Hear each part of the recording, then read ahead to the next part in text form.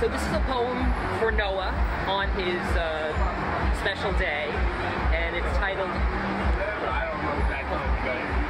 Lines to be Scribbled on Someone Else's 30th Milestone by Ogden Nash.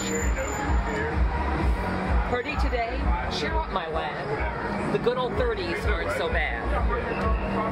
Life doesn't end at 29. So come on in.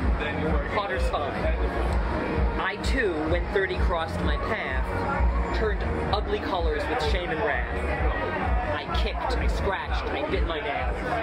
I indulged in tantrums the size of whales. I found it hard to forgive my Potter for not having had me 10 years hotter.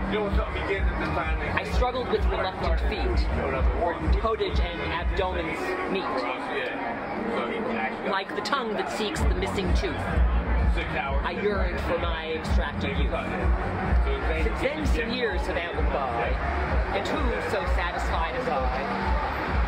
The 30s are things I would follow among, with thought but pity for the young.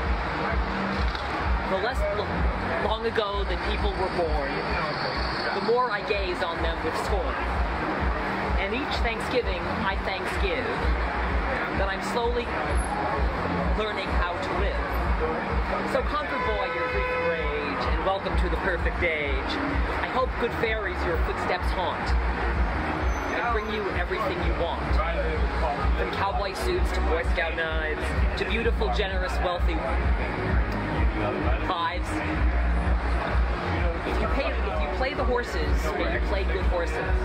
If you want divorces, may you get divorces. Be it plenty of sleep, or fortune or fame, or to carry the ball for Notre Dame.